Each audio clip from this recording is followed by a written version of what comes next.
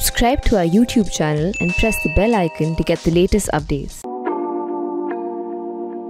Can we look inside of a volcano, deep underground as the magma flows in chambers and veins beneath our feet? We can't with our eyes and we cannot visually, but there is a trick that we can employ that can let us see how a volcano is structured under the ground. This is something that we have been using to peek inside otherwise inaccessible things like the insides of mountains, deep depths of the Egyptian pyramids, and nuclear reactors. This trick employs cosmic rays or extremely high energy rays that come from outer space.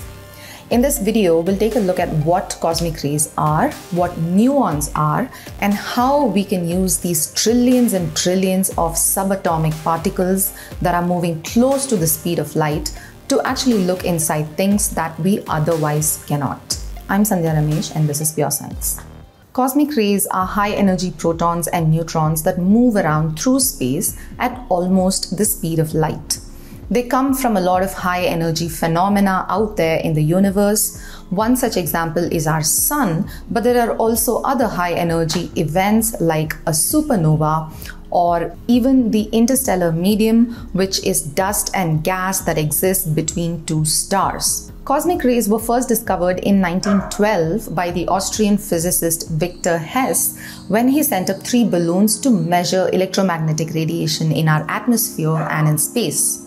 Of course, he won the Nobel for it a couple of decades later.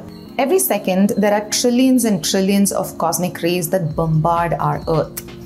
Even Vikram Sarabhai was one of the pioneering physicists who performed research into it in the 40s, both here in Bangalore as well as in Kashmir. These cosmic rays decay when they hit the nuclei of atoms of gases in our atmosphere such as oxygen and nitrogen. When they decay, they result in particles called pions, which are unstable and quickly decay to particles called muons. Muons are similar to electrons and are negatively charged, but they have about 200 times the mass of electrons. We have no idea why muons exist and what role they play in building the universe or matter, but they do exist. Because muons are so tiny, they pass through most objects, including solid objects. Some muons are stopped, while others pass through.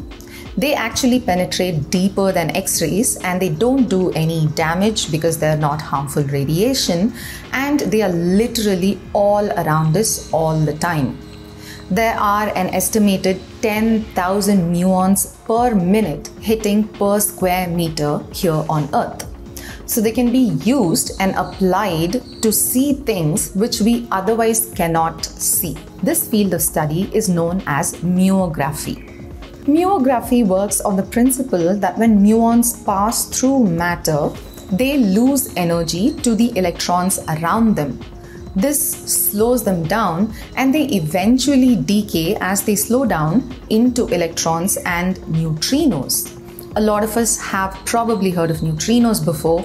Once again, we associate them with trillions and trillions and trillions of them passing through our bodies every second.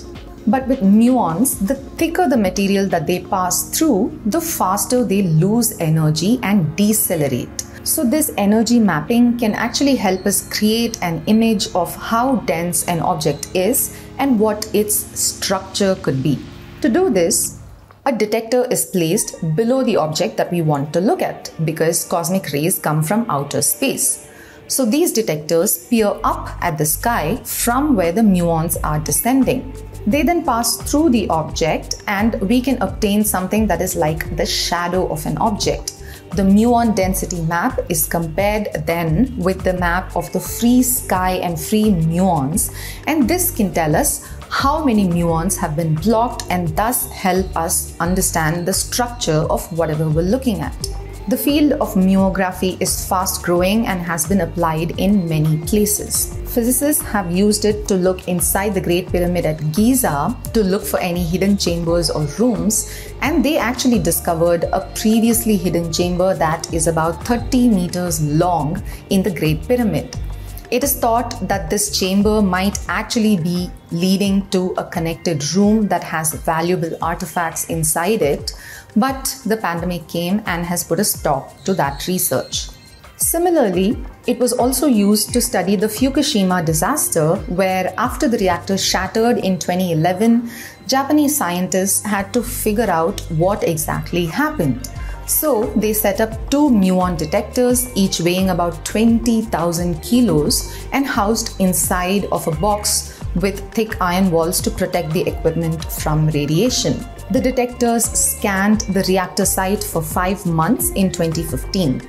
With this data, the scientists discovered that they did not see any evidence of nuclear fuel that should have been in the core of the reactor.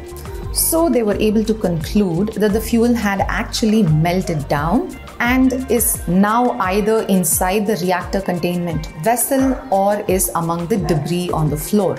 These findings are important because knowing where the fuel is necessary for cleaning efforts and then decommissioning these reactors.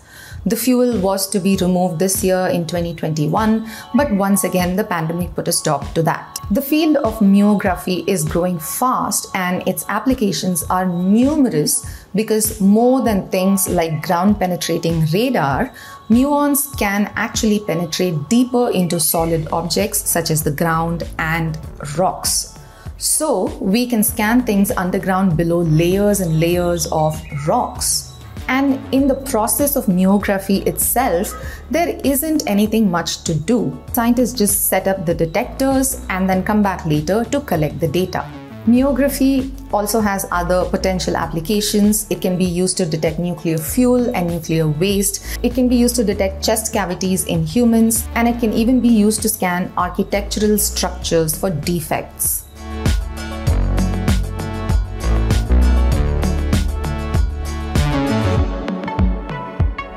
In 2019, muography was used to produce underground maps of Mount Etna, which is one of the earliest sites of settlement in Italy.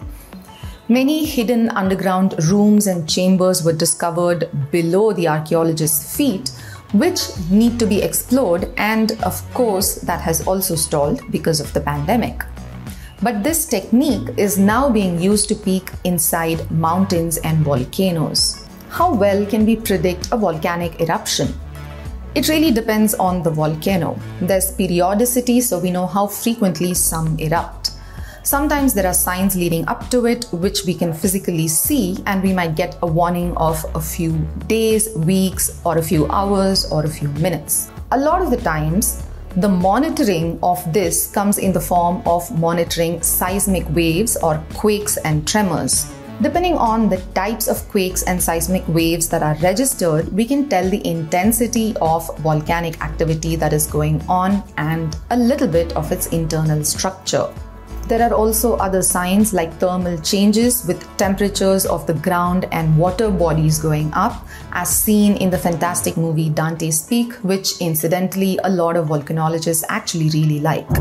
There's ground deformation and a whole bunch of other things that can predict an eruption. But what can give us a good understanding is all the gaps that need filling in terms of the actual structure of volcanoes and magma flow underground. Beneath our feet, near active volcano zones, there are chambers that either have magma or are empty, various kinds of rocks and other geological structures that are formed in a volcanic environment. Detectors can be placed around a volcano, and because muons typically hit at all angles, it is easy to obtain a map of the structure.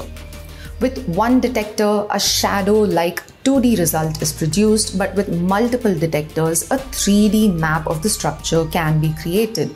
In fact, muography itself kicked off as a field from a 1995 experiment where muons were used to peek into the Mount Tsukuba in Japan, and its inner structure was mapped. Since then, it has been used to see various other mountains as well.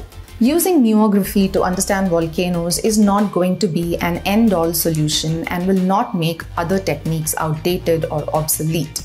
Instead, it will be a great addition and a very good accessory to existing monitoring methodology and make effective and accurate predictions. It can take us maybe tens of hundreds of steps closer to both safety and an incredible human technical achievement.